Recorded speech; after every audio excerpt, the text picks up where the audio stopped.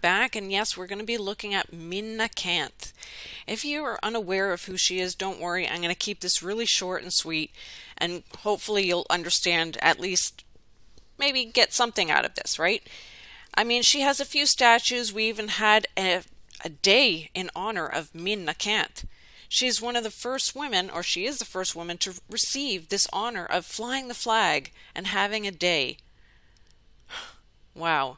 For social equality. Now, yeah, we don't fly our flag every day here in Finland. You'll get a ticket if you're flying it on a day that you shouldn't be. Just FYI. So Minna Canth, yeah, she was not, that's not her born name. No, she is actually Ulrika Wilhelmina Johnson.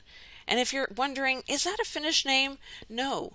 No, it's not. And neither is Minna Canth. Just FYI, I don't know who these people are, but those are not Finnish names. They say they were born in Finland. Oh, it's possible, but they are not Finnish. But her father was very well-to-do. He was in charge of Finlayson Textiles. Now, in case you're unaware of what that is, don't worry. I'll share a picture that should remind you. But she also was able to study, which was very rare for girls. And it was in Swedish, by the way, when I was looking further into it. She married a man by the name of Johan Canth. Right here. They started a paper together, or actually he started it, of course, because women were not allowed to do much back then, except for be women and mothers and stay-at-home mothers. But she became a writer as well, and a teacher, and a mother of 7, and he passed away at a young age, and she was actually a mother of the 7 in her mid-30s, I believe. But like I say, she became a teacher. And remember, like many of us have been saying, that the Masons are in the education. They are the ones teaching our children today. Yeah, this is clear as day, even here in Finland. Now, her father, as I said, right here in the back row, and as you see the other gentleman there, front and center, his hand is in his jacket. He's showing the clear sign of the Freemason, the hidden hand. So yeah, they're in the club. And this is the Freemason club that he was in charge of, Finlayson. Remember, I showed you this not too long ago, Jesus sheets? Yeah. They're running full and strong even today, just FYI. So they have a few statues of her, and yeah, she's got 51 manuscripts according to one person and 119 letters, if that stands correct. We'll go over the statues in a minute, but yeah, I mean, clearly, with those numbers, you can already tell who she is. But let's look further, because we have to find some clear signs, right? This statue here is in Tampere, one of the first ones made in her honor, and this is what's on the back side. And yeah, a lot of them are done in like a black stone, because that is a very popular stone here. Now this is metal, I believe, but still. And this one here, interesting how she's standing and a book is next to her. Apparently someone else has dug into that, but anyway, I'll look into that in a minute. But they put flowers on their heads in front of them. They show all kinds of honor of this Minna Canth. That's a later statue done of her as well. As you can see, she's a little heftier. And there again, the flowers they decide to give her in her honor. Look, I don't know if you've read her books. I haven't, or see some other symbolism in some of these covers that they've done and written even of her since she's become so popular. Even her gravestone looks like an obelisk. I'm just saying.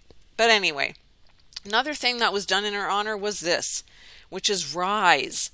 And it means also store, kind of like the same metaphor maybe as or the name of her book possibly, I don't know, but very unusual. And I thought of like the horns, I don't know, but I'm not sure. So the first one, like I said, no, this is the second statue that was done in her honor. Somebody else had looked into her and had mentioned why the book was opened, and they seemed to think that it was done in honor of the Freemason, because that's how they show their book inside the Freemason building. I don't know. I'm just saying. And then somebody else looked into this. Why would she be holding a scroll? And a scroll also means something, and it's very esoteric as well. So I'll add the links. But then this one is the one I looked into. I tried to get close-ups of exactly what's on her shirt or anything else, and then I noticed the hand sign. At least it looks like a hand sign to me. The M. The M. Are you a Mason? Yeah, M for Mason. Just saying. But that's what I noticed. And of course, Minna Canth, yeah, her name is on a Finlayson building, where her father worked. So very interesting. And she has a road named after her. She has her face plastered over the building. She had a stamp done in her honor back in the day. And she even had her face on a plane. So she can't just be just an everyday Joe, right? Or just a woman who stood up or was able to sit down in a bus or something like that. No, she's clear as day a Rotary member. But when looking for her name, yeah, I did find the blue book, but that's not why I'm saying that. I'm saying that because the Rotary mention her even in their site, and they wouldn't do that unless you were one of their people, one of their members. So whether you've looked into her, read her books, heard anything about her, and you might even know a whole lot more than what I'm saying right here. All I can say is what I know to be true. Oh, look at that. What's on the wall, by the way. Oh, man, I should have zoomed in on that. But anyway, we already know who they are and who is running a lot of what is all around us today. That's all I can say. This was a short history lesson even for myself to realize who the Finns are honoring every single day. All the holidays I try to look at because I'm very intrigued. And I just want to point them out to everybody all around me, saying that, wake up. Don't you realize who is running our country right now, today? All right, God bless, take care. That was just something I noticed and had to look into. We'll have more coming at you tomorrow. God bless. Have a great day.